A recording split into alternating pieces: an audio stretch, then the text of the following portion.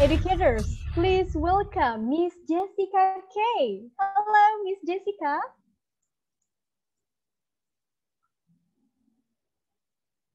Hello, Miss Jessica. Yeah, you are still muted. Yeah. Yeah. Oh, hello. Good morning, everyone. Can you hear me? Yes, clearly. Good morning. Okay, fantastic. Well, I say good morning. It's morning for me. I'm joining from Spain, Madrid. It's 8 o'clock in the morning. I know it's the afternoon for you. Nice to meet everybody. Nice to see everybody. Okay, so let's get started.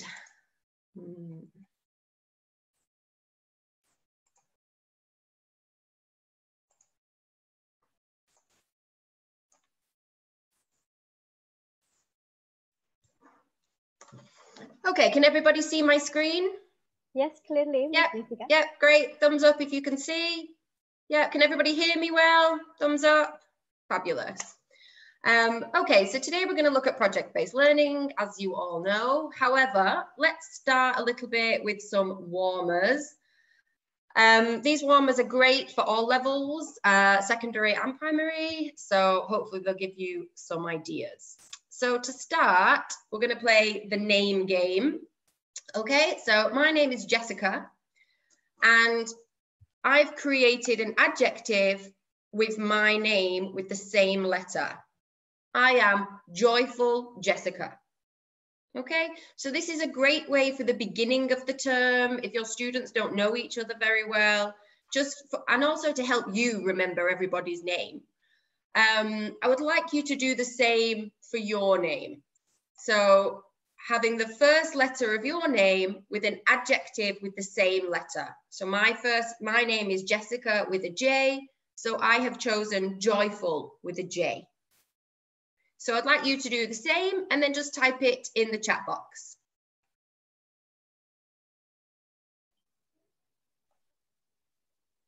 Okay, we have some answers here. Great. From Miss Ima, incredible Ima, Miss Jessica. Oh, great one.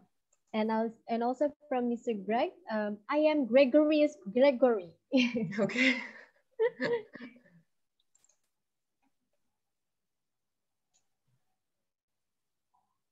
And also, I am fabulous Fernie. Yeah, nice one. Fabulous. It's one of my favorite words.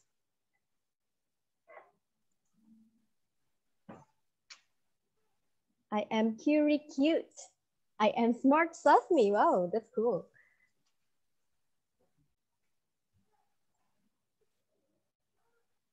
Okay, we have some more answers here. Okay, just a few more.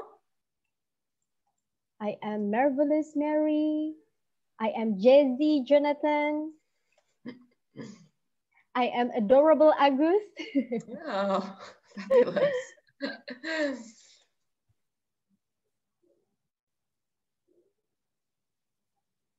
I am wonderful Winnie. Wow. Okay, great. So everybody has the idea. Now, what you can do in your class is that you can also have your students remember everybody's name. So you could have everybody in a circle, and then everybody has to remember the adjective and the name of everyone participating. Obviously today, because we are so many, it wouldn't be very practical. Okay, another nice warm-up activity to introduce yourself as the teacher, and then the students can do the same afterwards, is facts about me. So I'm going to tell you some facts about me, and you must ask the correct question for it to be correct. For example, this is a fact about me. What would be the question?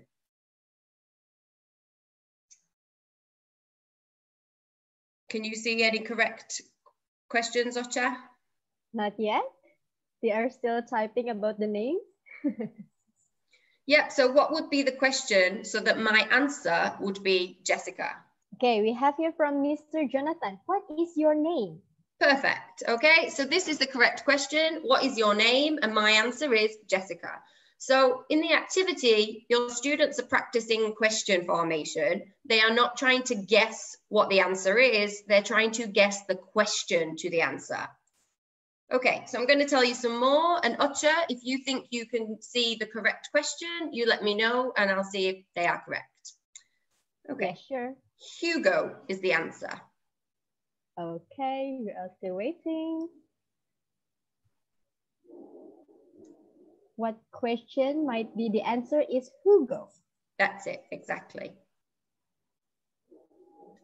Miss Rina asked, who is Hugo? I think that's not the That's correct not question, the correct question because the answer is Hugo.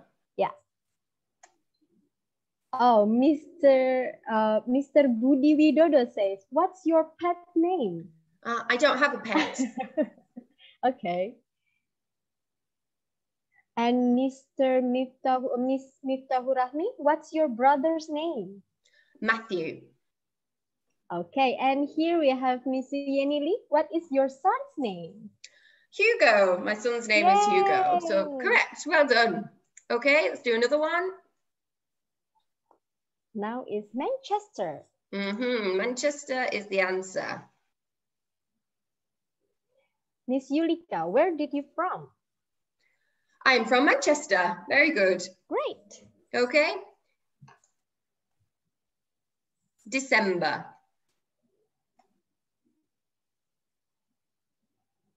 What is the question that the answer might be December?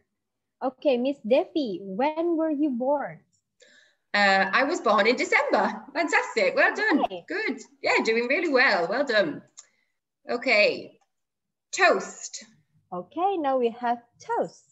What do you think the question is?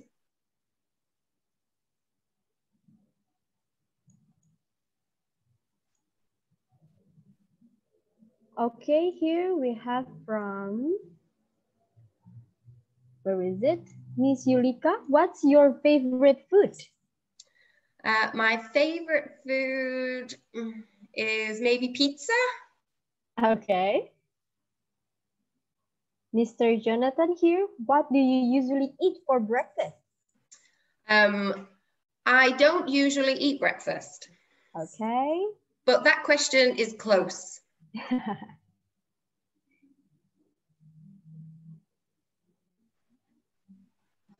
We have a question here from Miss Anissa. What's your son's favorite food?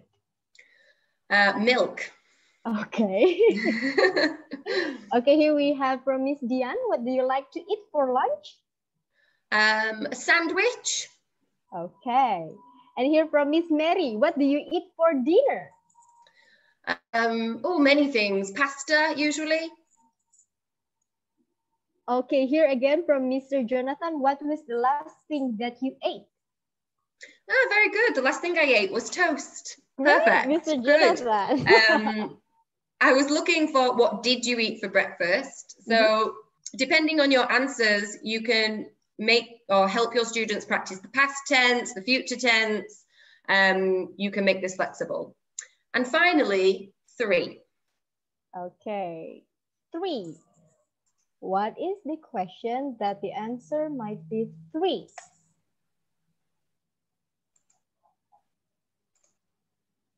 Still waiting.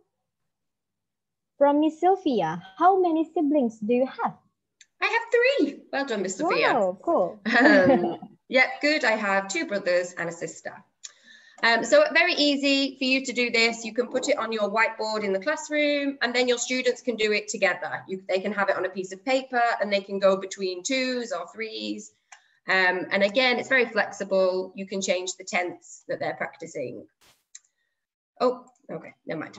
Okay, another easy one, a nice introduction, very good for lower levels, for primary. It's a picture dictation. So I think Ocha has said that you'll need a pen and a paper for this. Yes. Yeah. And I'm going to describe a picture to you, and I would like you to follow my instructions and try to draw the picture. Okay, so please, educators, please prepare your pen and also your paper. Okay. Just give me a thumbs up if everybody's ready. Okay, we have some educators already got their thumbs up. Great. Okay, so On your piece of paper, I would like you to draw a rectangle, quite large, a large rectangle.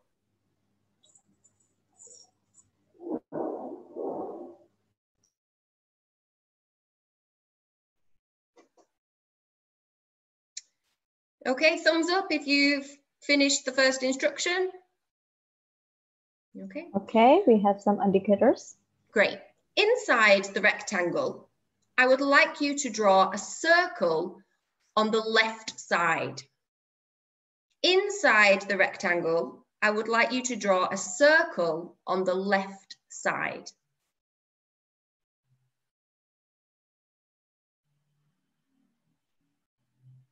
Okay, again, thumbs up if you've done the next instruction. Fantastic. Okay. Above the circle, on the outside of the rectangle, I would like you to draw 2 diagonal lines. Above the circle, on the outside of the rectangle, I would like you to draw 2 diagonal lines.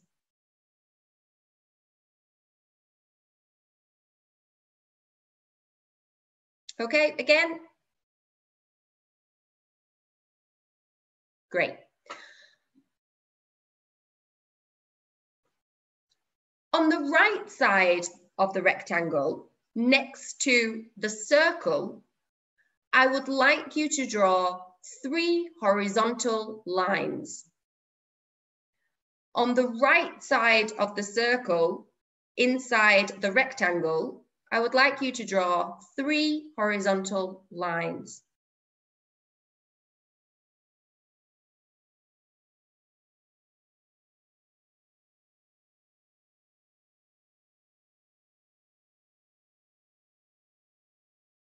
Okay, and finally,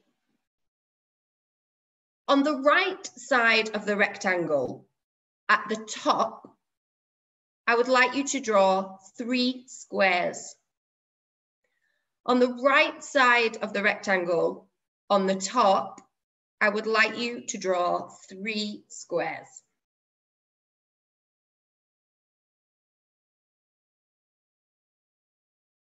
Okay, when you think you've finished, I'd like you to hold your paper up so I can have a little look at your artistic talents.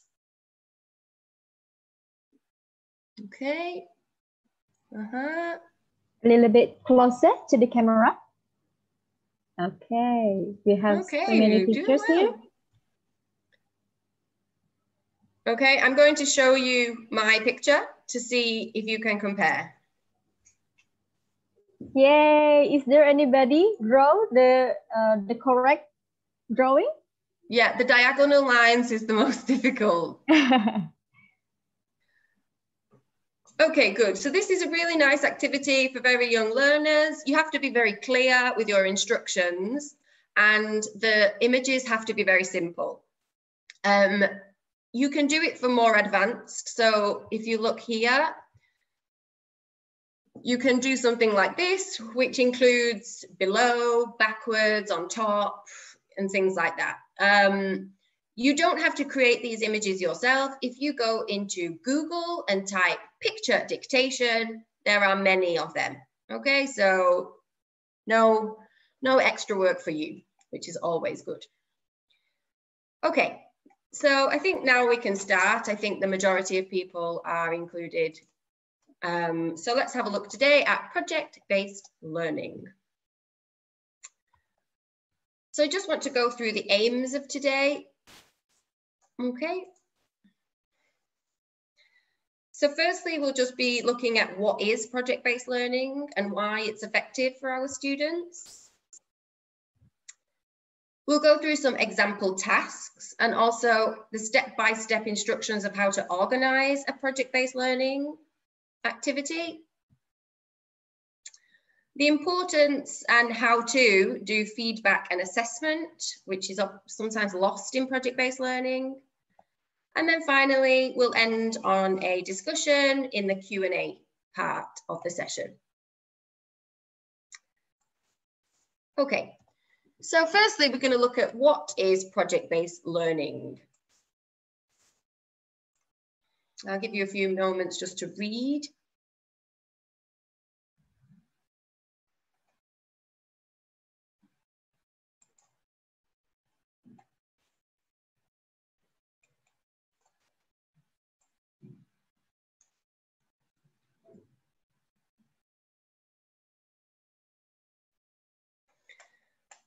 Okay, just put me a thumbs up if this is clear to you, if this is confusing, any words?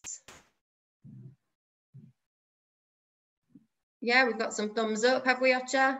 Have we got any thumbs down? I think I don't see one, but if you're Okay. still confused, you can also use the raise hand feature, yeah, Bapak Ibu? Exactly. We're going to go into more detail now anyway, if you are a little bit unsure.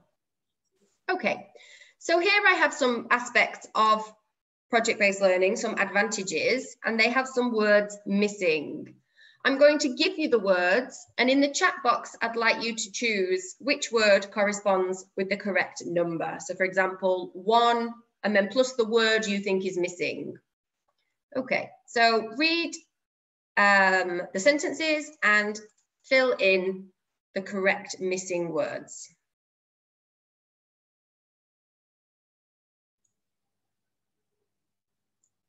And also don't forget to type the number, yeah, Ms. Jessica? Exactly, yeah, with the number so we know which one you are choosing.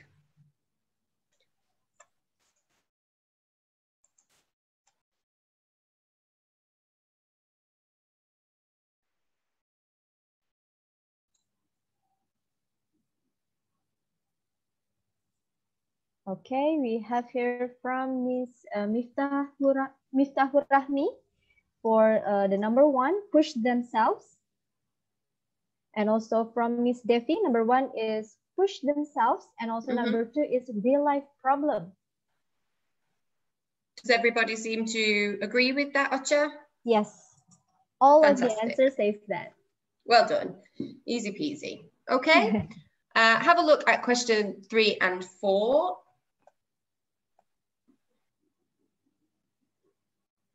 Okay, now already number 3 and 4. What is the correct words?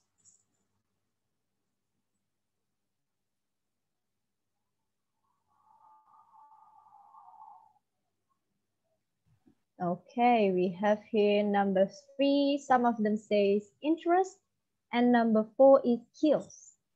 Okay, is everybody more or less in agreement with that? Yes. Fantastic, well done. Okay. Now the final one is not missing, but I'd just like you to read it.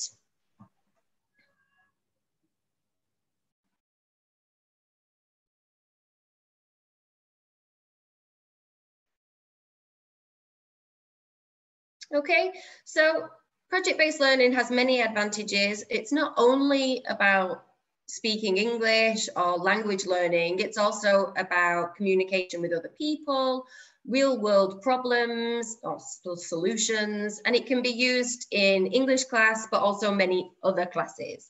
I know it's very common to use this type of thing in science and also in maths. Okay. So maybe in your classes you do projects, but exactly what's the difference between project-based learning and projects? In project-based learning, the teacher needs to give some parameters. Okay, there needs to be some guidelines for students to follow in order to solve an issue or a problem or a complex task. It's not just the same as making a poster. There has to be some parameters of why you're making the poster. What is the poster helping to solve? Okay, so basically for project-based learning activities to be project-based learning activities, they should include HOTS. Now, give me a thumbs up if you are familiar with the term HOTS. Yeah, we've got some thumbs up here. Yeah, it's very popular at the moment to HOTS and LOTS. So let's just take a little look at that. Here you have Bloom's taxonomy. Again, if you're familiar with HOTS, you're probably familiar with this.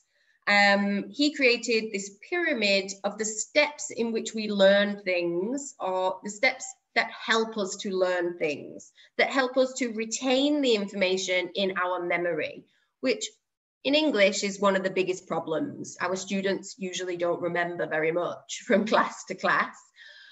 So we really have to do these steps in order for our students to retain that information. Okay, so I'd like you just to look at the pyramid, starting with the purple level. I'd like you to choose which skill or which part of the process belongs with the purple part of the pyramid. Otto, if you can tell me who is, what people's answers are, that'd be great. Okay, we are still waiting for the answer. What is the word for the purple part? Yeah, so for this level, here we go.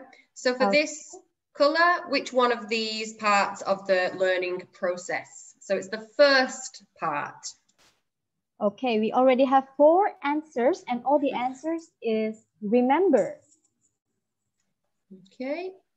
Let's have a look, see if you're correct. Correct, well done. Yay, okay, so the easiest and the first part that students have to do is remember. Okay, so what do you think is the next part of the learning process? So once students recognize and remember a word or a phrase or a grammatical structure, what is the next part in the blue part of the pyramid? Okay, we have some answers here. Say, understand. Okay, does everybody more or less agree with that? Yep, most of them say understand. Okay, fantastic, well done. Great remembering your Bloom's taxonomy. Okay, so after students have remembered the word, understood the meaning of the word, what is the next part of the process for them to retain the information? Okay, we have answers here. Now it's apply. Is that correct? Let's have a look. It is correct, well done. So this is we usually test how students apply the information with things like a gap fill activity or choosing between 2 answers, which is the correct answer, which is basically a lot of what our books do, our student books. And you'll notice that in our student books, remember, understand, apply is basically where they finish. They don't usually push into HOTS very much. After apply, what do you think is the next part of the learning process? Okay, we already have some answers. Analyze, and someone says evaluate, but most of them says analyze. Okay, yeah, I understand why this is confusing. Those who said analyze are correct. So students really need to study the information before they can do the next step. So that's why analyze is first. So we analyze, and then once we have studied the information, we can then on to the next part of the process, which is? Okay, evaluate. We have some answers here. Most of them says evaluate. Fantastic, okay. Students can evaluate, that means they can make decisions about themselves now with that information. They know how to use it, they know when to use it. And because of that, they can do the final part of the learning process, which is? What is the last part? Create. Yeah, exactly, okay. So it really is a process, and you really have to include these steps into your classes. Not all of the steps, because that would be too much, but definitely some in certain classes. So this part of Bloom's taxonomy is the HOTS. Okay, so analyze, evaluate, and create are the skills that your students really need to use the information, and it shows that they have good understanding. It's true that many of us feel that we don't have time, and we generally focus on remember, understand, and apply. But really, those are lots. They're low order thinking skills. So we need to push ourselves as teachers to include HOTS where possible. And thankfully, project-based learning always includes HOTS. So it's a fantastic way to make sure you're including that in your lesson plan. Okay, so we're going to have a look at some example tasks. Here, this one I've said is for primary. However, I think you could easily apply it to secondary if you adjust it. Okay, so this is the task that I would give my students. Eat this, not that. And the task is to create an information leaflet. I would ask my students to make sure they include on the task foods which are healthy or unhealthy, the nutritional facts about the food, the amount of sugar, fats, carbohydrate, maybe some advice on why people should and shouldn't eat foods, things like, I don't know, cavities in your teeth, putting on weight, bad for the heart. And then maybe some advice on how people could eat healthy. So this isn't just asking my students to remember specific words or apply specific words. This is asking my students to analyze information, evaluate information, and create a leaflet. Okay, it's very much a HOTS activity. You're going to get this on a handout, so you don't really need to write all this down. I think it's more important that you read the slides and understand. Okay, here's another one for primary. Create a school party invitation.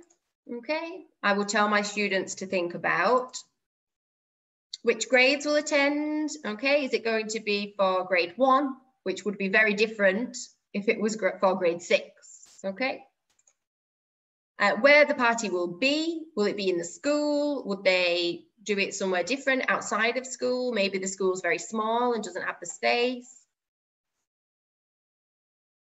Food and drink that it could be at the party. So thinking about practical things students could eat, like pizza, maybe would be easier to organize than, say, soup. Activities they might do, again, if it's for grade 2, the activities might be very different to the activities that grade 6 would do. And then obviously it's an invitation, so they have to know details such as start time and end time. Maybe you could also include a dress code, maybe it could be fancy dress. So again, all of these thoughts are including the HOTS part of the pyramid, okay? Evaluating, creating. Okay, and let's have a look at one for secondary. These are usually more complex, obviously. Okay.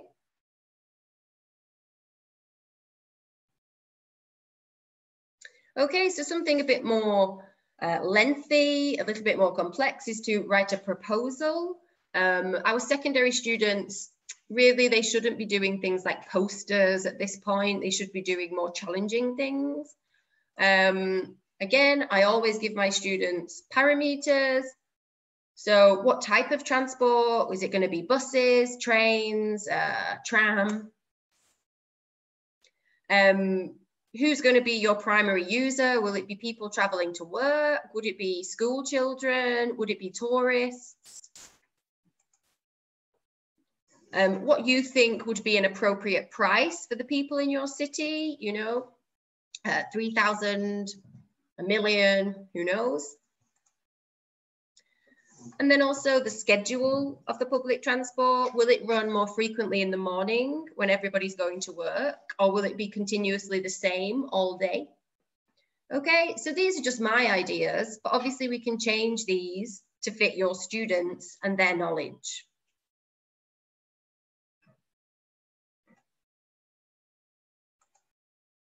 Again, we create, we evaluate, we analyze. Okay, so I'm just going to ask you a few questions and get your opinion. Now we have a basic understanding of exactly what project-based learning is. what is your opinion on project-based learning? Ocher, if you could find someone who wants to share their opinion with the group, that would be fantastic. Yes, sure. So educators, you can share your opinion by using the raise hand feature, or you can also type it on the chat box. We are going to read it. Or if you want to unmute yourself, please do.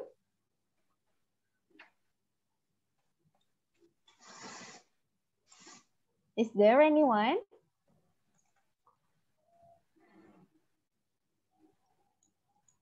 Okay, I think here we have Miss Rina Kania sharing about the example of the PBL, which is organized trash. Okay, yeah, it could be an example task. If you're maybe doing things on recycling, environmental issues. But this moment, I'd really like to know what your opinion is, not example activities, but how you feel about project-based learning. Do you think it's effective? Do you think it's difficult to organize? Just more your opinion on it. Okay, Miss Rina says it's challenging. Definitely, yeah. And also here we have Miss Nurul Hayati. That's great. It can push the students. Yes, definitely does push students. Great. And also from Miss Miftahur Rahmi, problem solving. Yeah, it includes problem solving, exactly. For me, oh, sorry. Okay, we have some answers coming up. From Miss Evita, it may be difficult for students who have poor vocabulary. Yeah, it could be. If they can't communicate very well, definitely. We'll have a look at how we can solve that soon. Yeah, and also we have from Miss Fernalia, PBL requires time and planning. Yes, definitely, it does, it does. And also from Mr. Jonathan, it is rather similar to TBL, or the PBL could be followed up or combined with TBL. It will be good for a multi-lesson project. Yeah, fantastic, great. Task-based learning, TBL, is maybe shorter. You can do it in one class, whereas project-based learning is over a few classes. And yeah, definitely about multi-level classes. It's a great way to combine everybody and not always have weaker students behind everybody. You know, everybody can go at their own pace. Yeah, fantastic. And also here we have from Miss Christina, it's effective. It leads students to be creative. Oh, amazing. Yeah, exactly. It's definitely some independent learning happening. Okay, let's have a look at question 2.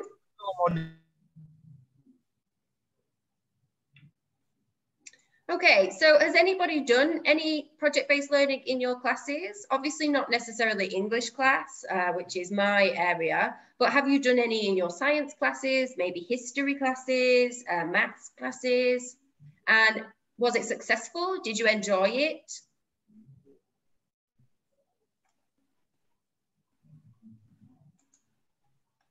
Okay, I think the answers is still for the first question. Yeah, we are still waiting for the. Yeah, no problem. We can wait. Okay, here from Miss Evita, in my English class, they learn on writing procedures. Okay, writing. Yeah, this project-based learning can be writing.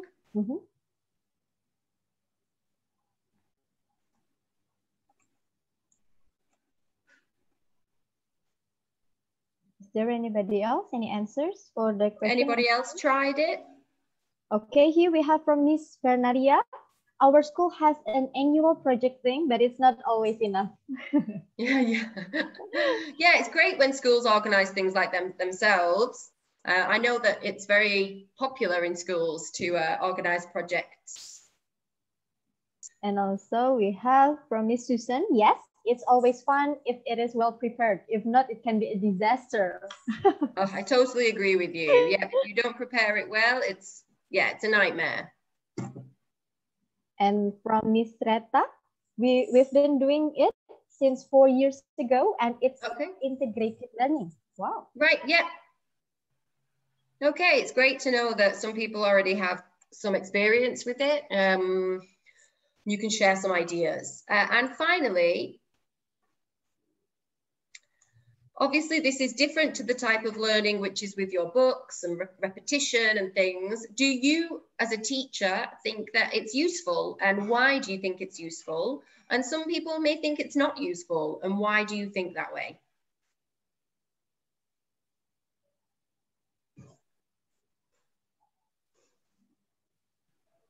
You're still waiting for the answers? Yep. Maybe the educators can say it's useful or not, and then the reason behind it. Yeah, good idea.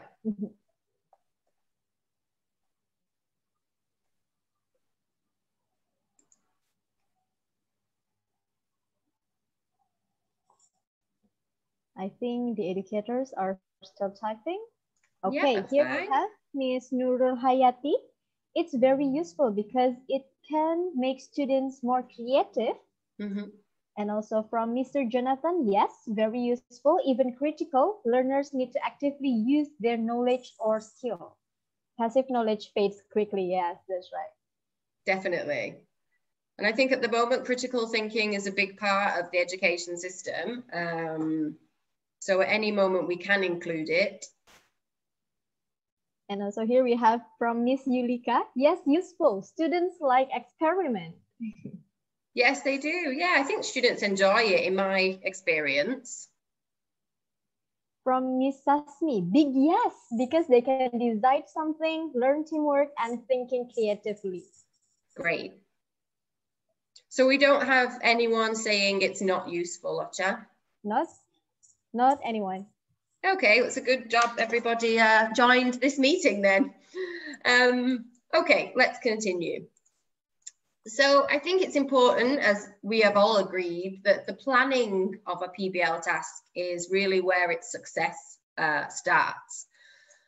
So we're going to have a little look at the steps there are when trying to create a project-based learning task. Again, you'll get this on a handout, so it's not necessary for you to write this down.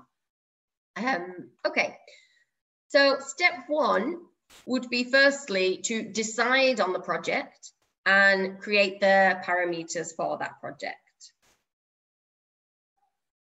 Okay, we'll look at some ways we can do that soon.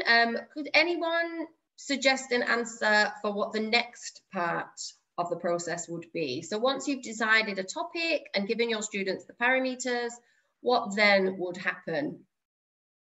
Otter, if you could read out a few suggestions, that would be great. Yes, sure. We are still waiting for the answer. Yeah, no problem.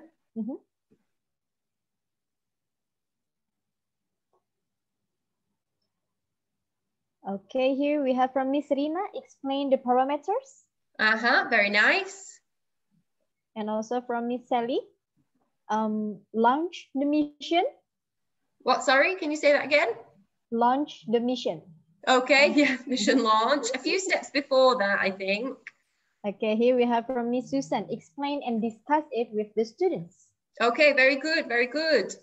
Okay, so it would be scaffold students. We'll talk about the meaning of scaffolding soon. Maybe some of you already have some knowledge of that. But yes, explain and discuss is included in scaffolding. After scaffolding, it would be giving the students some preparation time. Okay, so after you've decided the project, scaffolded the students to do the project, given the students some preparation time, what do you think would come next? We have from Mr. Abdul, monitor. What, sorry? Monitor, maybe monitoring the monitoring, students. Okay, good.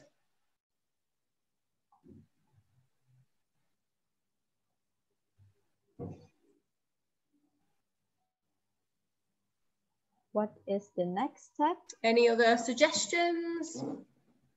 After the student preparation time, what should we do?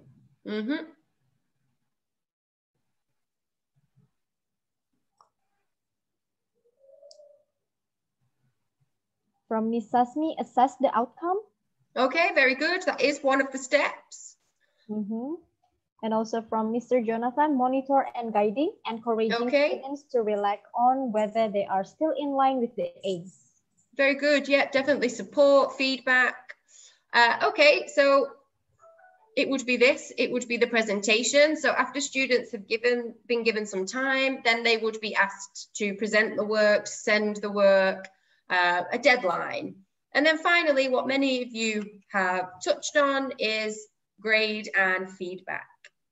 Now we're going to go into each of these steps in more detail. Some of the suggestions that you have made are included within these. So I think everybody is on the right track. Okay. So first, students need to decide on the topic, or you need to decide on the topic. I think you can decide as a class, but obviously you're the main decider. So we can take inspiration from many places. Firstly, one of the easier ones is to take inspiration from the class book. So here I have my class book. This is English in Mind. It's for grade 4. And the topic, as you can see, is sport. So maybe after we have covered all this information in the class, different types of sports, my students are thinking about sports, I have already given them some vocabulary and things about sports. So it would be a nice way to lead on from that. I would create a task myself, maybe something like this.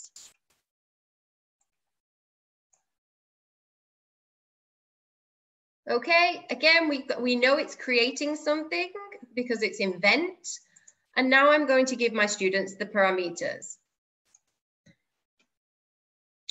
They have to think about the numbers of participants in your class. So if you have a class of 30, maybe a game of chess would not be appropriate because it only requires 2 players, unless you played mass chess and everybody was playing. So you need to think about the number of students in your class and what would be an appropriate sport for them. You would need to think of the rules of the game, any necessary equipment, you know, bats, balls, uniform, goals, maybe swimming pool. And then obviously where in the school it's going to take place. Is it in the gym? Is it on a field? Is it on a court? Again, all of these parameters are helping students to think critically, to analyze, evaluate before they create.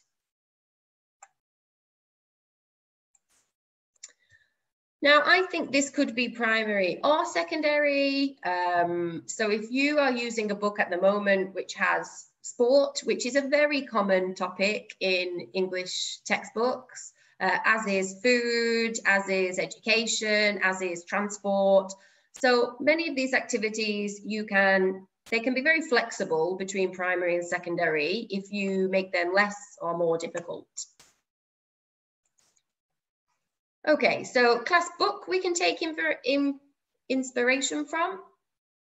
We can also take inspiration from current events. So what's happening at the moment? So what's happening around your city, your town, or also the things that are happening in your school.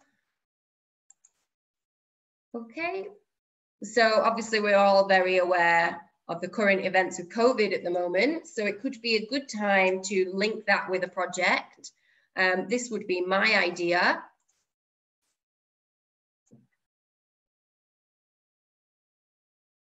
Okay, so this I would say would a little bit more advanced for a secondary class, creating an action plan.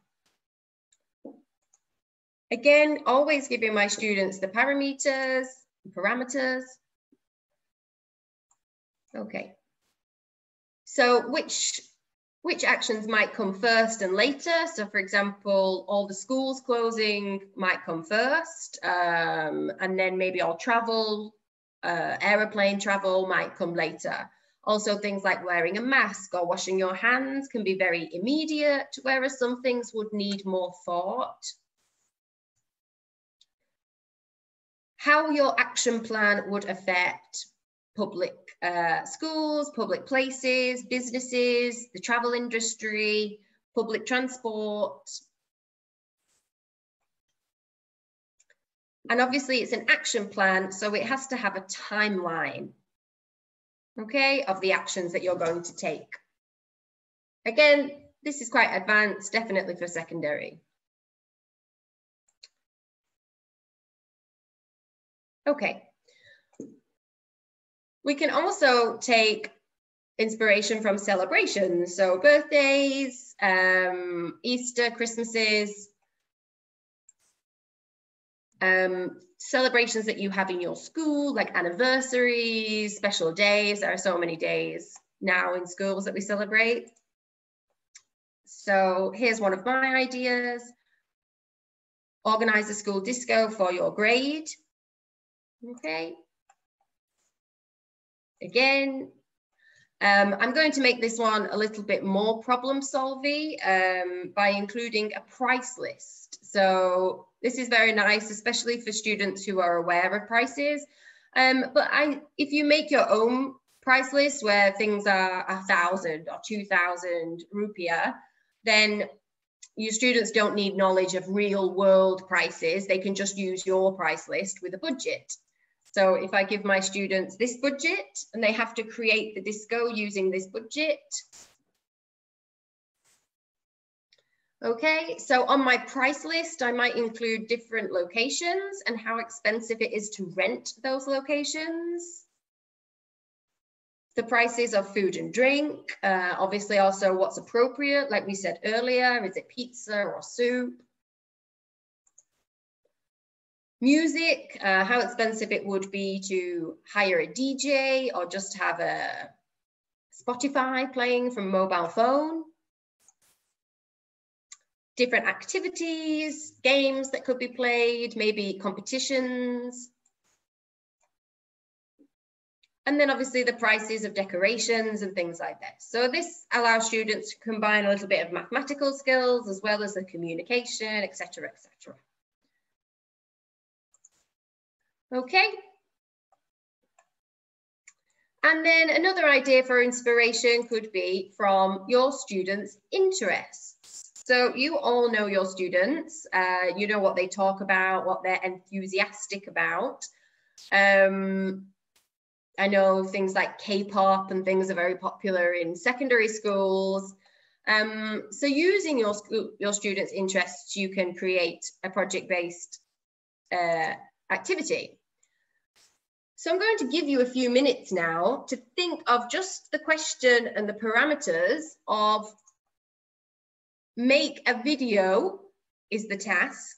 And you need to think of the question that follows that and what your students would need to think about. So I'm asking you to base this on your students' interests. So if your students are into K-pop, maybe you could make a video on the history of K-pop, think about the origin, the first people to bring out K-pop songs, etc., etc. So I just want you to take a few minutes to generate a project-based learning question, starting with make a video, and I'd like you to include the parameters. I'm going to give you 3 or 4 minutes to do that, so no pressure.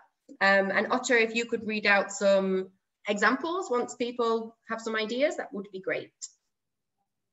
Okay, sure.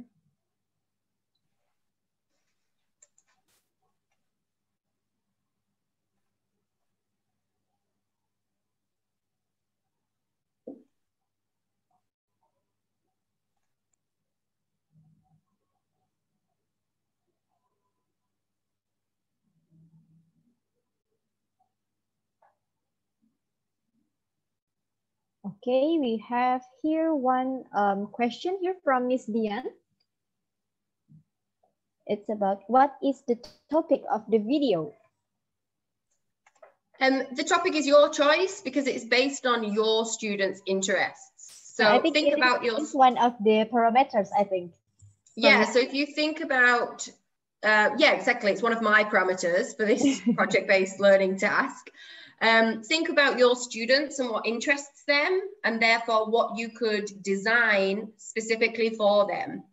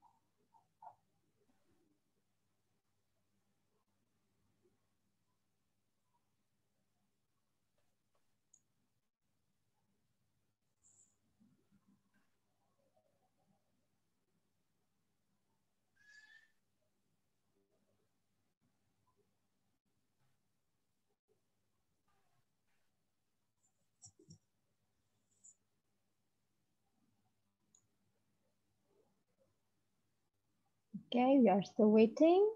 Yep, Okay, no here problem. we have here from Miss Evita Prakti. Make a video on making funny mask. Okay, great. Miss Evita, what would be the parameters of that task? How would you get students to think, to evaluate some information?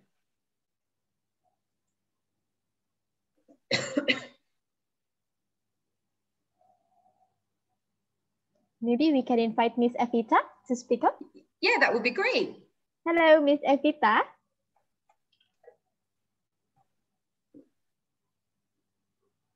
Hello, Miss Evita. Please unmute yourself first. Yes. Okay. Okay. I think shown my face. Yes, already we can see you.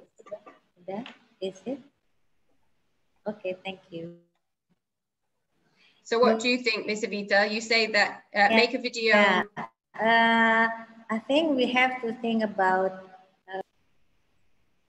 my student actually is a secondary school. Mm-hmm. So to make them interesting, making this PBL, project-based learning, by asking them making a video how to make a wonderful mask for themselves. Okay, great. Parameters, it will be on the interest. Yeah. What would be the parameters, sorry? The parameters will be the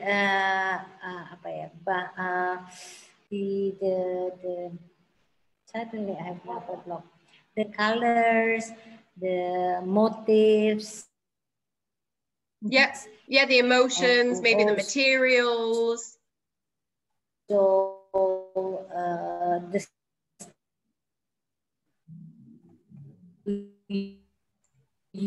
use the mask.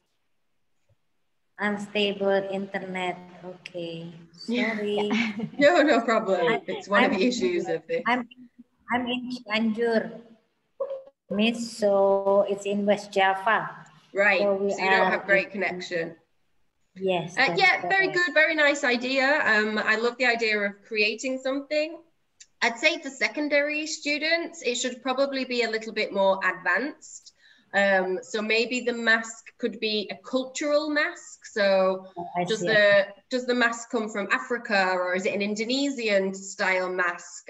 Maybe it's Chinese, you know? So maybe not just funny, because it's not really using their analyzing and critical thinking. You want something that's maybe a little bit more advanced, I think, in my opinion.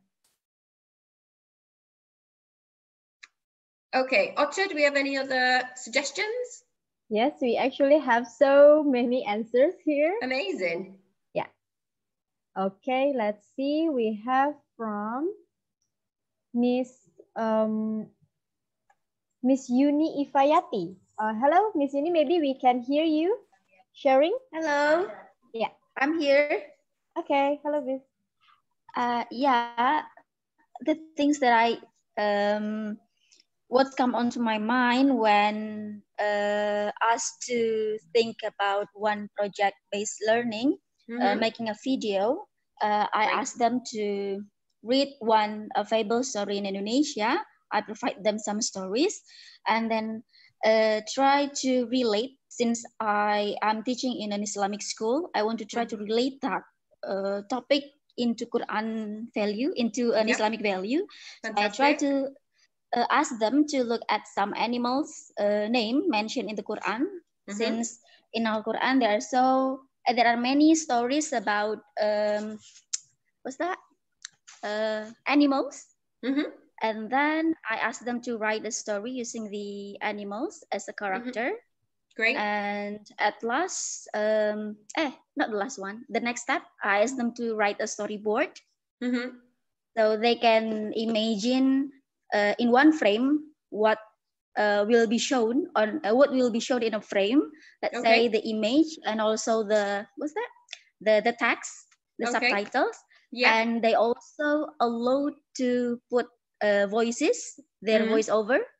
And then the last one, they are going to create an image, a digital story. Since my student is secondary school and they are familiar with KineMaster, FIFA Video, InShot, and etc. So I think the last product of the project-based learning is the video, a digital video. Yeah, Sorry. digital video.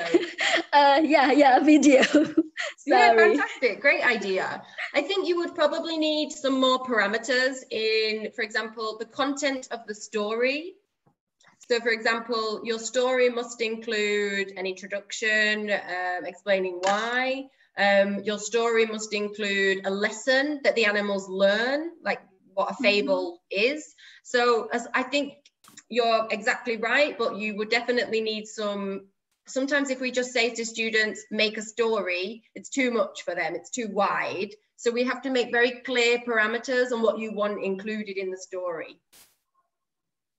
Okay, it's just like kind of writing guides or writing guidelines. Yeah, like guidelines, exactly. We're going to look a bit more closer to those in a moment. But thank you very much for your suggestion. Maybe we can have one more, if there is any more. Thank you so much. Okay, thank you, Miss Yuni. Okay, I would like to invite Mr. Jonathan. Hello, Mr. Jonathan. Hello. Would you please share with us? Yeah, recently there's a video game that all of our grade 6 primary students are raving about. It's called Among Us. So, you know, basing it on what the students are interested in, excuse me, there's a thunderstorm above my house. I'd ask them to make a video game to introduce this game to people who've never seen it before. I'd probably set a time limit, like a 3.5 minute time limit. So they have to be quite concise and precise with their language.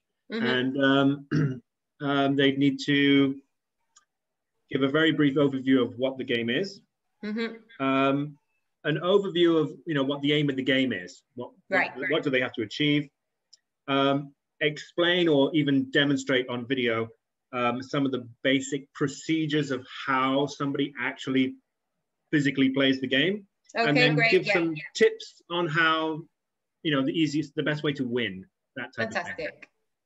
Yeah, great. They're great parameters. I'd maybe also include on who was the audience in there, because obviously if you're explaining it to adults, it might be very different than explaining it to someone your own age. But I think that's fantastic. Yeah, and it's great that you chose Among Us, which is obviously very popular in your classroom. So you'll get instant enthusiasm about it.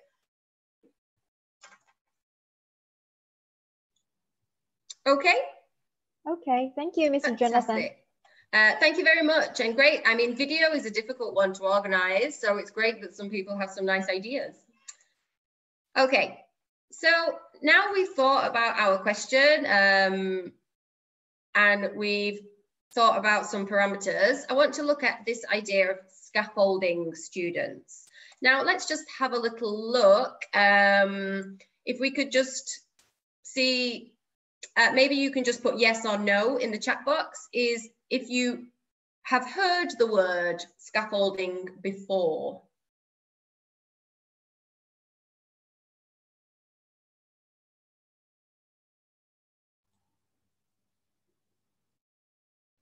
Yes, heard of it. Okay. Great. Yes. Fantastic. And if anyone would like to volunteer an answer of what your understanding of scaffolding is.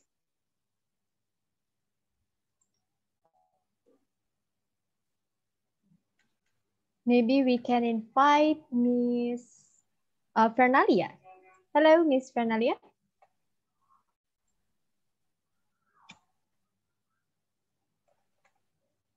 Hello, Miss Fernalia. Yes, hello.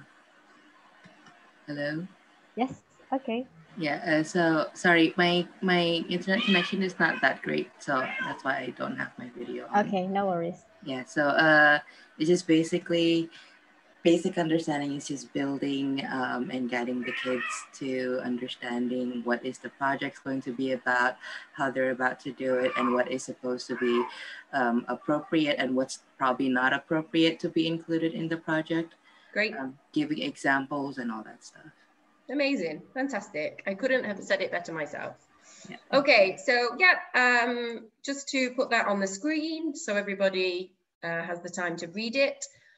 Scaffolding is providing your students, and this is not only in project-based learning, this is generally in every class, clear task guidelines, model answers, as you said, examples, the language they're going to need to complete the task, and then feedback and assessment of the task. So these are all the areas of scaffolding. And project-based learning needs a lot more scaffolding than other things because it is a very free activity that's the projects can differ very much. So scaffolding is key really to a successful project-based task.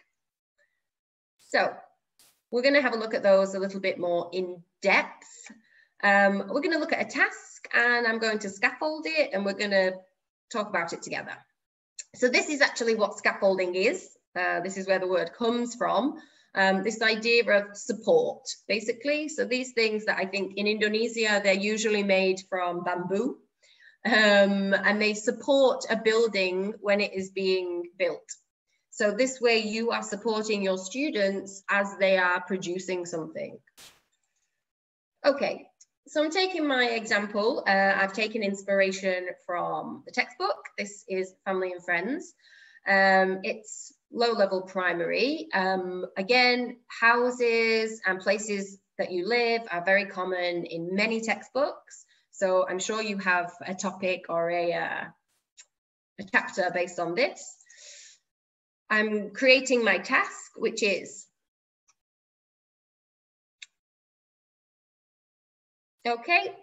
designing a house. It's going to be a competition just to give students a little bit more enthusiasm. And then I'm going to give them the parameters of who will live in the house. So they need to make sure there's space for mum and dad. There will be 2 children, a boy and a girl. There will also be a grandmother who is in a wheelchair and they have a cat. Okay, so here are the first parameters. And here I'm providing students, wait a moment, sorry. I'm telling students I want them to include an illustration and an explanation of their design. So these are the first set of task guidelines. For me, I think there could be some more. There might be too many questions after this. So I would again include this idea of think about how many floors they will need to accommodate the people, how many bedrooms, you know, will the boy and the girl share a bedroom? Will they have a bedroom each? How many bathrooms would be appropriate for that number of people? Who will sleep where in the house? Obviously thinking about the mother or in the wheelchair. Will there be a garden? Do you think it's necessary to have a garden? And then finally, if they want to include some design or some furniture in each room to explain, they can. So again, it's clear task guidelines. The students, every question they might ask you, for example, when you say, I'd like you to create a house, and the hands go up and they go, oh, how many floors? How many bedrooms? That's not necessary because you're going to provide all that information before. So the questions afterwards should be minimal. Okay. So as our previous speaker said, providing examples or models is really key in project-based learning. It's so helpful for students to have a visualization of what their answer should look like. Okay, and obviously we have expectations, and if we don't show them what those expectations are, you're probably going to be disappointed with what they produce. Okay, we've just spoken about why they're useful. They give students an idea of what they need to do. So thinking about our house project, what could be a model for this? What could you provide students with in an example answer? Otter, if you could read out any suggestions of what would be a model for this project with this design a house.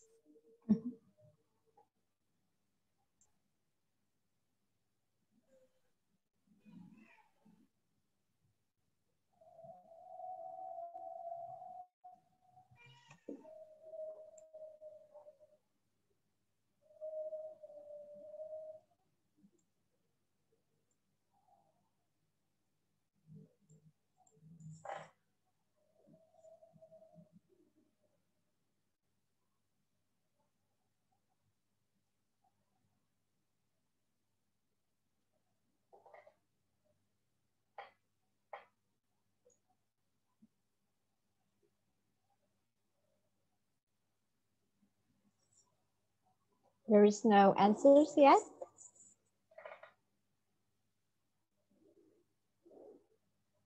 Sorry, Miss Jessica, you are still muted. Sorry. Yeah, anything that, let's have a look. Oh, okay, here. We have from Mr. Jonathan. If you want the students to make a poster of this, show a poster of a house that has been designed for a similar but not the same criteria. Fantastic. Great answer. Perfect answer. Don't give your students the answers by making the exact project, but definitely something very similar. And yeah, what you ask your students to create, you have to create yourself. You don't always have to create it. You can find many things online. So here we go. Here are some of my suggestions. A poster, as Jonathan just said, with a written or oral explanation. So you can do it as a writing task or as a presentation.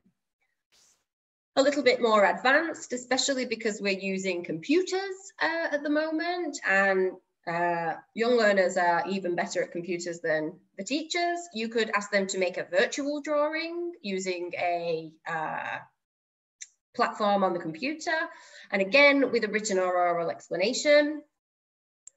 Or a little bit more creative, a 3D model with a house. It's a nice way to produce the work. Again, always with something like a written and oral explanation. We don't just want posters and drawings and models without students pushing themselves to explain and do the critical thinking. So here are some examples. For primary, it could be something as simple as this. Showing them, okay, this is my house and this is where I would put the explanation.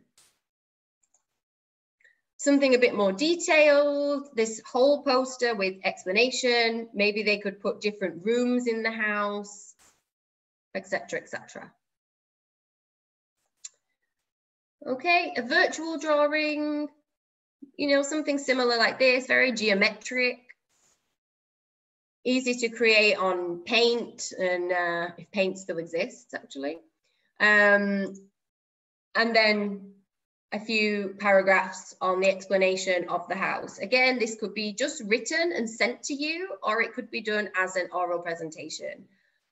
This, again, I thought is primary, but depending on the level of your secondary students, you could make this more or less advanced. And then I think it's very important to create a model for a 3D project, or using different materials, mixed media, because there are so many variations. Again, students make their house. It doesn't have to be a replica. Maybe that's what your model could show, but at least the explanation would tell you what was inside the house. Okay. So the next part that's quite important, especially in English classes, and it's probably the main reason we do project-based learning in English, is because we want our students to use language. So once we have given students the question, modeled the answer, we need to make sure that they are prepared with the correct language. So I'm going to give you a few minutes to think of what vocabulary students are going to need to complete this task. If you just write down some vocabulary topics in the chat box.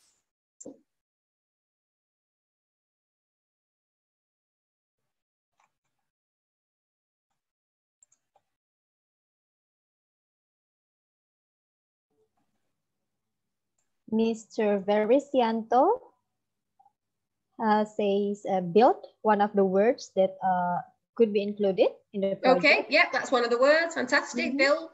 And also from Mr. Jonathan, names of rooms, pictures, and fittings. Amazing, fantastic. Yeah, bedroom, bathroom, kitchen. Anything more? And also from Ms. Fitri, preposition. Prepositions, yeah. Okay, parts of the house, kinds of rooms. And also here we have from Ms. Uyeni, construct. Okay, also, yeah, the word construct would be a good one for them to have.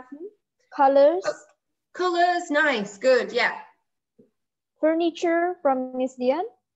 Very good, furniture, exactly. I think you've said all the ones that I've suggested. So for vocabulary, I put parts of the house, furniture, and not obviously adjectives. Somebody mentioned colors, but obviously you might also need large, small, things like wide, open, closed, green. And then some of you mentioned some grammar, but can you think of some grammar that the students might need to include in their explanation, either oral or written? What grammar are you going to have to help them with? Simple present from Ms. Nurul Hayati. Okay.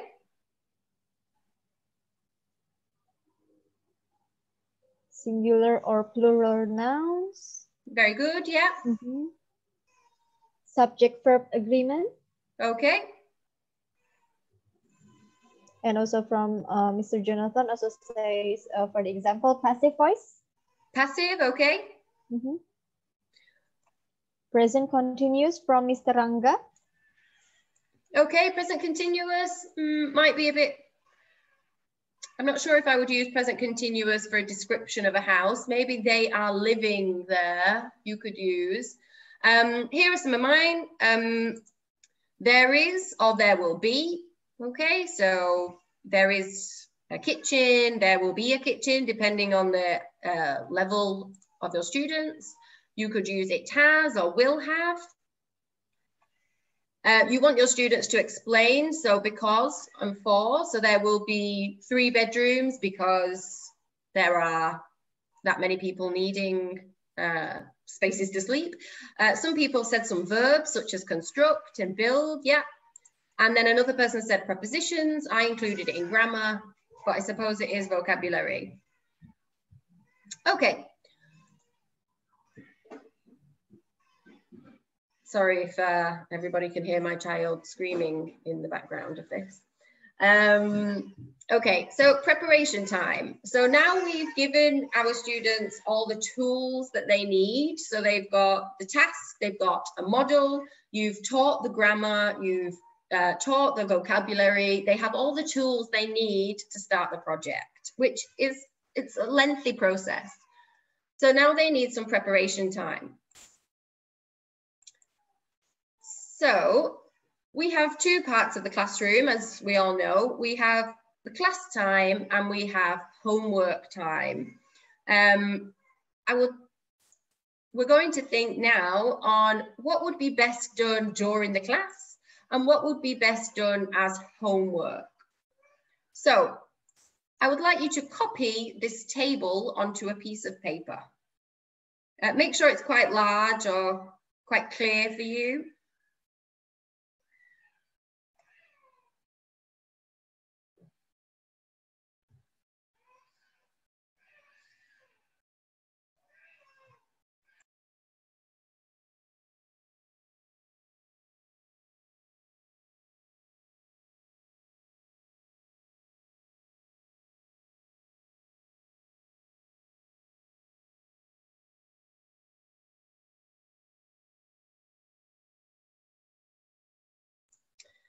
Okay, once you've finished that, I would like you to take a look at these parts of the process or different parts of organizing a PBL. And I would like you to choose, is it best done in the classroom or is it best done as homework? And I'd like you to, you can just put the number. You don't need to write the entire thing, okay? Because it would take too much time. You're going to get a handout later, so you will have the answers. So just put the number in the part which would be best? Okay, I'm going to give you 3 minutes while I attend to my son.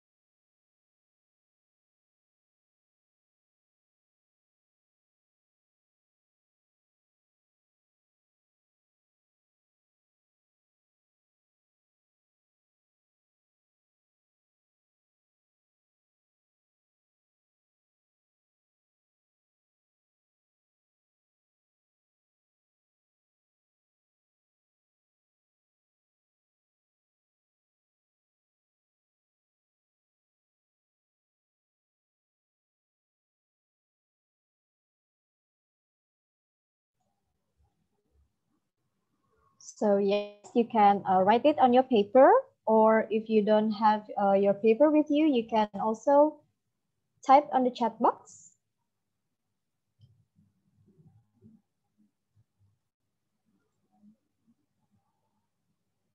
You can write only the numbers, so it won't take a long time to write.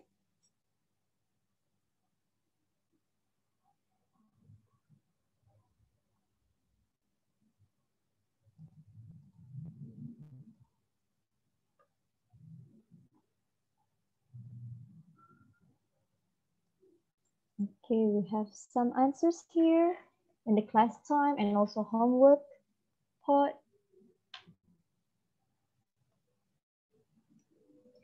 For those who writes on the paper, if you are already finished, you can also put your thumbs up using the reaction or on the camera, okay?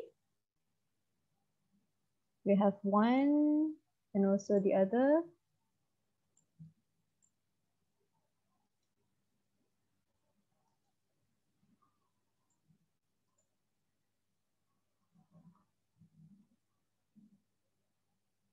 Okay, another already put their thumbs up. Thank you, Miss Vita, I see you.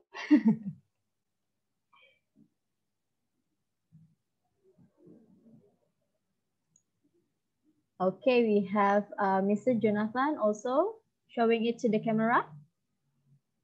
Maybe while waiting for Miss Jessica, we can also see Mr. Jonathan's work. Maybe Mas Rido, could you help me to spotlight Mr. Jonathan? Okay, here is from Mr. Jonathan. Yeah, thank you, Mr. Jonathan.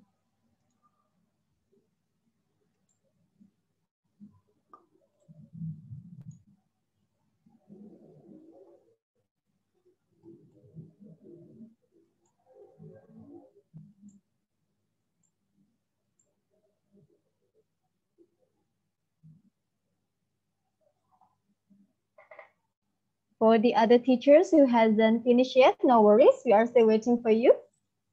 But we already have so many answers here on the chat box, and also some participants already showed the answers on the camera.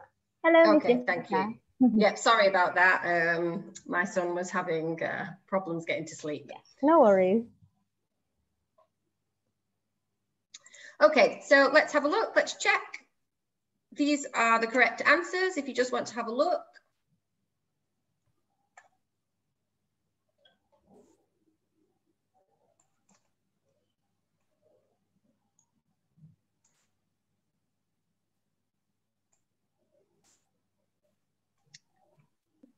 There we go. Okay, I think I see many answers is right. Yeah, it looks very correct to me. Is there anyone disagrees with anything that you think would be better in the class that I have said differently? 1, 3, 4, 6, 7, fantastic. I think everybody looks to be on the same page. Mm-hmm. But there's also other participants who add more in the class time. Okay, which ones? Number 8 from Miss Sally. Okay, so we've got number 8 could be which for class time? I think it's a little bit of a waste of time to do practices in the class time. especially if you have secondary students, it's better that they organize collaborative things outside using an app, like Flipgrid or something. And first drafts, I think, much better as homework than in class. Mm-hmm. I see Jonathan has said that 5 and 9 could begin in the class. I think collaborative groups, yeah, you could start off maybe with some breakout rooms where students start sharing ideas just to make sure everybody understands what's happening. And again, research, I'm imagining research of people doing Googling, and that might be a bit of a waste of class time if people are sat reading articles on Google and things. However, if you've got primary students that you think research would be quite difficult for them, then definitely incorporate that in class time. And also maybe to model how to do research could be included in class time. But I think more or less everybody's on the same page. Fantastic. Okay, I just want to look again a little bit at the differences between primary and secondary when organising PBL. So I just want to have a little poll to get an idea of how many primary school teachers we have, secondary school, what type of subjects we're all teaching. So I think, Utter, if you can introduce the poll for people to answer, that would be great. Yeah, okay. So we are going to have a poll for a minute. Wait, please wait. Hello, Mas Rido, would you please help us to show the poll? Okay, now you already see the poll. You can choose the answers.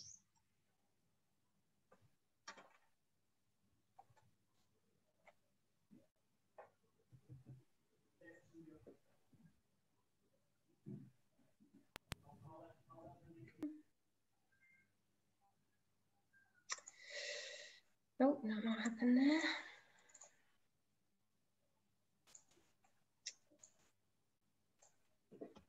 Oh, I don't know what's happening now. I think you should reshare it again. This yeah. Oh, okay. Sorry.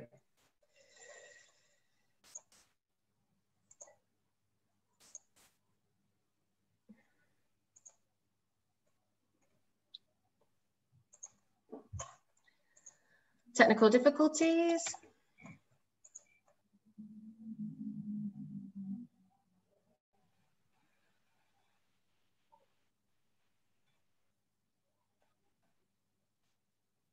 Is there anything we can help, Ms. Jessica? No, it's everything's closed on my laptop, so I'm just, won't take me a second.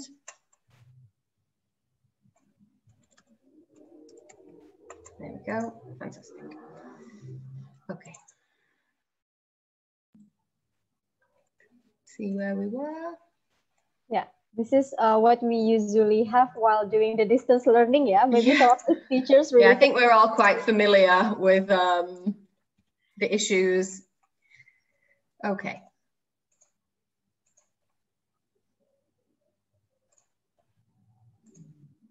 There we go. Sorry about that, everybody. Now we can continue. Okay. Okay, so some differences between organising PBL for primary and secondary. Let's have a look at primary. So with primary, the tasks should be quite simple, such as pictures and diagrams, like the explanation, just short writings. I mean, for very lower primary, it could be sentences. Storytelling is a nice one. I know somebody suggested that earlier for secondary, but it's very common in primary. And the presentations should be very short, 1 minute maximum. We don't want to scare our students and deter them from doing PBL if we ask too much. For secondary, more complex things such as videos, recordings of them speaking, reports, articles, longer texts, and their presentations can be a bit longer if they have the ability to talk in English for a longer period of time. Primary should be individual or pair work. Obviously, primary students cannot organize groups outside or use apps on the internet, as well as secondary students. So it's nicer if you do individual or just pair work for them. Whereas for secondary students, it can be collaborative groups. You can have 5 or 6 students and they can organize themselves outside of the classroom. The materials for primary can be simple. It can be pen and paper. It doesn't have to be virtual. It doesn't have to be videos. Whereas for secondary students, they can use things like online apps as part of the project. Some of those apps could be Nearpod. I don't know if you're familiar with that. It's very good. You could use this in your scaffolding to teach the grammar and the vocabulary. Google Classroom, which we're all very familiar with, for sharing documents, for uploading videos. Google Forms, very similar. And then for Flipgrid, which could be used for them to do their meetings outside of the classroom. Okay, for the final topic of our session, I'd like you to unscramble the words to figure out what the session is about.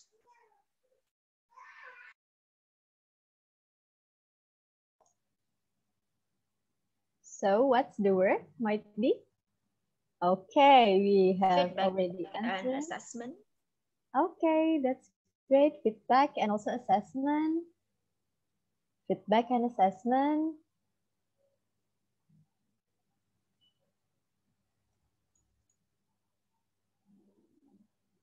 Okay, is there any other answer for this? Feedback and assessment. Okay, let's have a look. I think you're more or less correct. Yeah. Okay, great. Feedback and assessment. So let's look at, once we've finished the task or during the task, how we can support our students. So firstly, does anyone have any idea on what the difference is between feedback and assessment?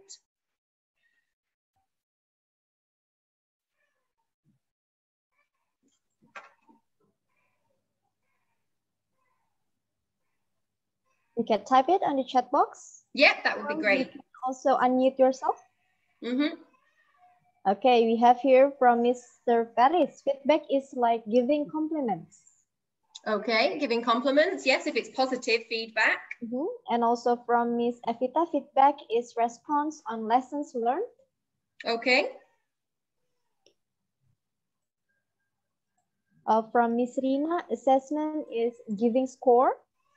Okay, yeah, great. Okay, from Miss Vita, assessment is acknowledge the result. Great. I think we're more or less on the same wavelength. So, yep, feedback. So feedback is continuous. Feedback can begin from the first class, from the brainstorming part of the class. You can tell students whether they have done it well, what they need to do extra. It's a continuous cycle of telling students what is going well, what is going not so well, and how they can change and advice. So it really is something that you're continually doing. It's not something that only should be done at the end.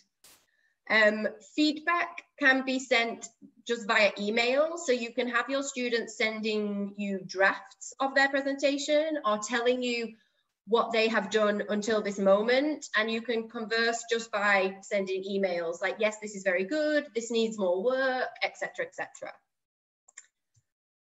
You can give feedback individually. Maybe you have groups and you have weaker students in those groups that find things more difficult. You can give one-to-one feedback with them. They could be sending you emails saying, I'm finding it very difficult. And you can just help them as an individual within their group. Or you can do group feedback. You can talk to the group as a whole and tell them how they are going. as 6, as 5, as 4, rather than 1-to-1.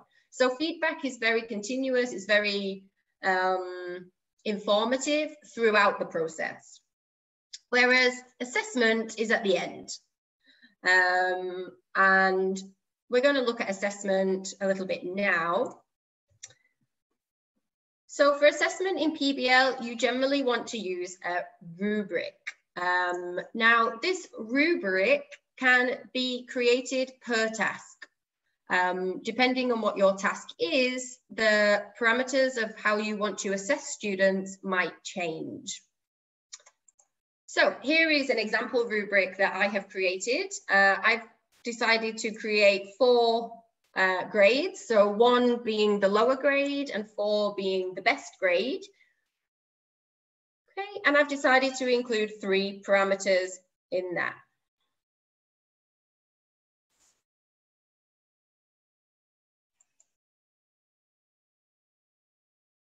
Okay, so these are the 3 things that I decided to grade. Again, these will change depending on the project. If your students, if you've done primary students where there has only been 1 person doing the project, collaboration and communication may not be included. Maybe communication to you as the teacher. So below expectation for creativity and innovation would be a little creative on unique aspect, some creative on unique aspects, creative and unique, and advanced creativity and unique aspects. Okay, these are very similar for the other parts. So collaboration, communication, disorganized, inaccurate, information is clear, but it's quite confused, it's correct and clear, and it's well presented. Okay, again, you can create these. Nope.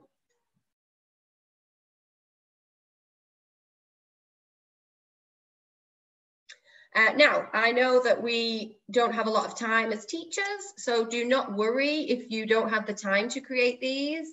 A simple Google search and you can find many of them.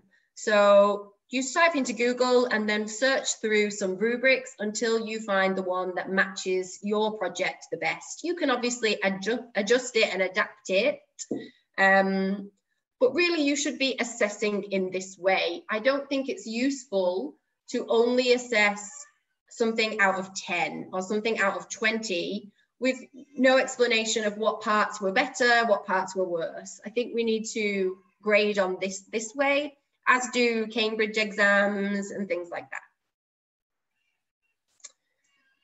Okay.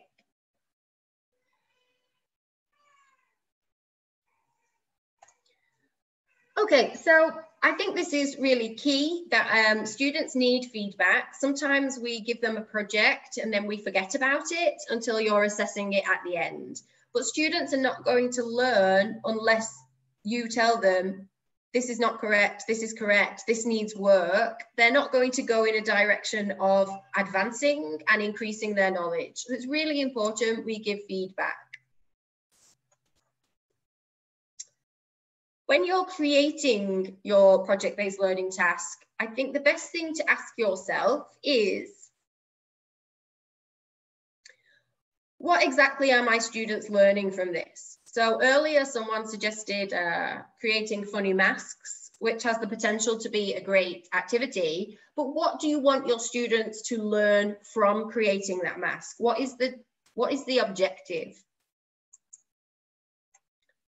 And does the task include some 21st century skills, which again is another big popular concept at the moment within teaching, especially the 4 C's. If you know what these are, could you put some suggestions on what those are in the chat box?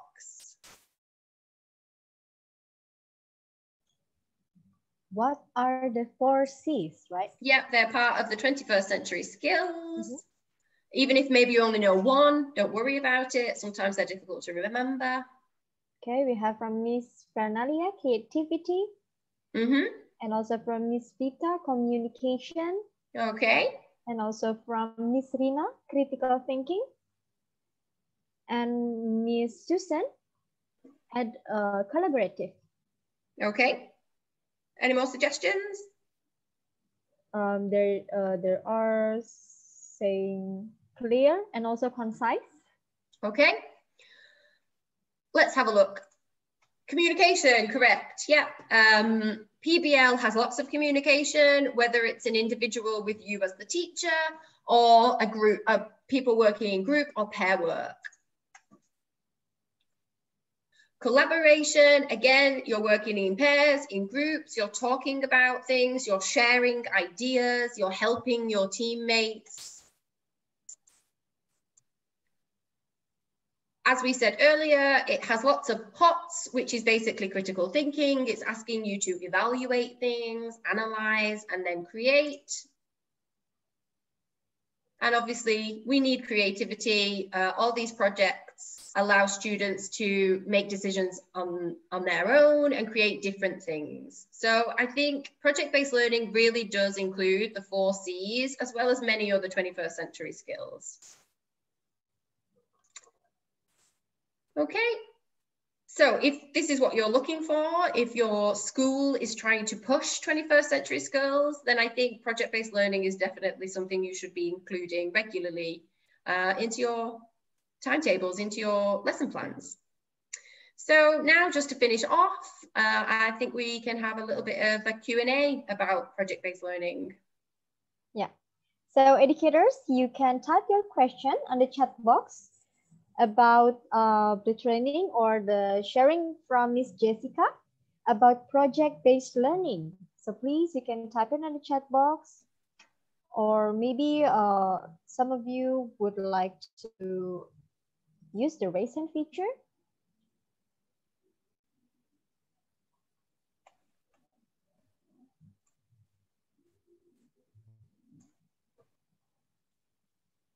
I believe some of the teachers here is typing their question. Okay, so we have a question here from Ms. Miftahur Rahmi.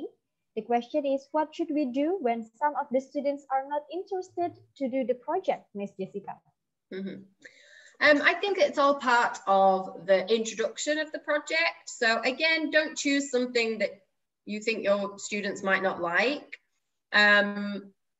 If you find there's a majority that do like the subject and maybe a few that don't, then when you choose the groups and how the students are going to work, then make sure you include some enthusiastic students with maybe some less enthusiastic students so that they pull them into the group.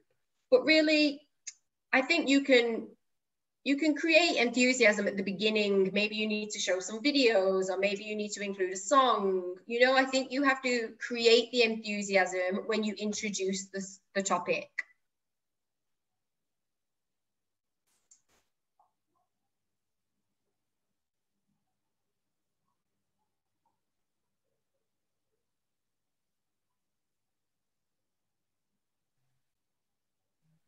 Okay, any other question?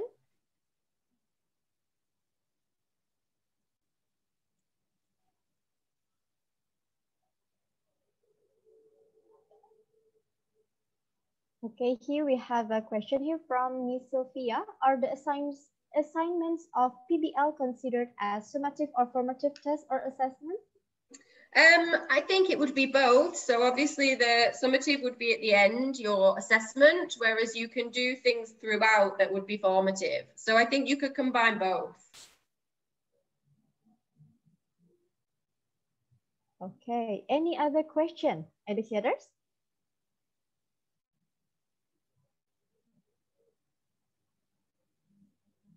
We are still waiting.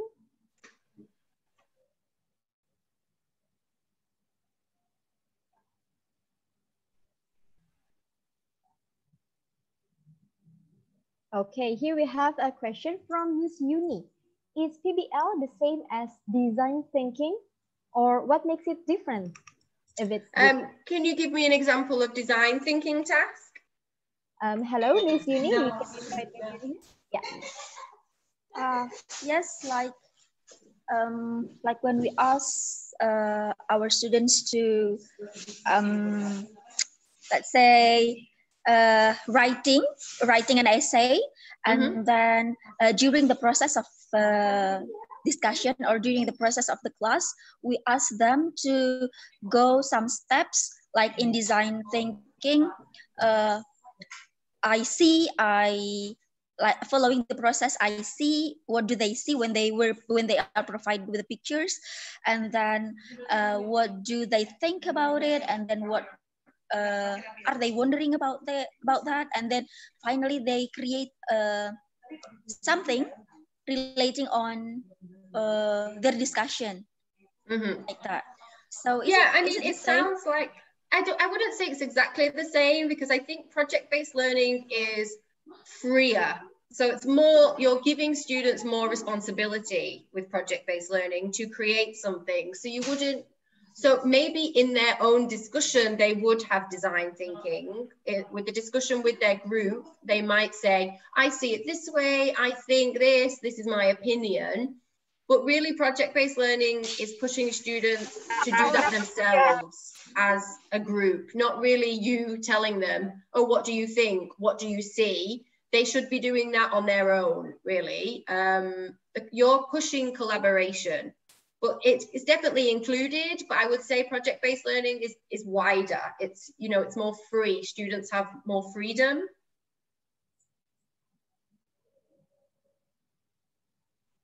Okay. Any other questions? Yes, here we have from Miss Nurpridi. Which topic is appropriate with PBL? I think, what do you think, Miss Jessica? Is all the topics could be done with PBL? Yeah, definitely. If the topic is in your student book, it's great. If the topic is from, as we said earlier, world events, if the topic is interesting for your students, it really just depends on you and what your school sees as appropriate. I don't really think maybe teaching present simple is a great topic. The topic should be a subject and you include present simple. So it's not really a way of just teaching grammar. It's really a way of including grammar and vocabulary. Okay, thank you. And also there is a question here from Ms. Evita. Can you give us an example on PBL for subject in mathematics? Ooh, I'm not really very good at mathematics, I have to say, but a lot of mathematical questions, such as when students have to deduce the answer, when they say 50 students are in a school and 30% of those students have to eat this and 20% of the students have to eat this, so what could you create on the school menu? So I think really in mathematics, if you're including percentages or fractions, numbers basically, in your question, then it is appropriate for mathematics. Again, I think if you probably did a Google search of mathematical PBL activities, you would find a lot of suggestions. Okay, thank you. And also here, there is a question from Miss Sally. Does graphic organizer help during the PBL stages, especially for lower grader?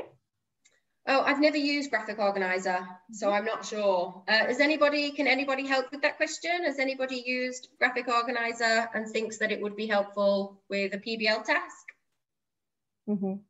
If there is any teacher who has already done with the graphic organizer, you can also share it in the chat box, yeah? Yeah. Okay, so here, this might be from Miss Rina. Is there any success standard in a PBL process? Say that again, sorry? Is there any success standard in a PBL process? Do you mean like grading, or do you mean official assessment? What do you mean success standard? What does that mean? Okay, maybe we can invite Miss Rina. Hello, Miss Rina. Yeah. Maybe you can explain more about the question.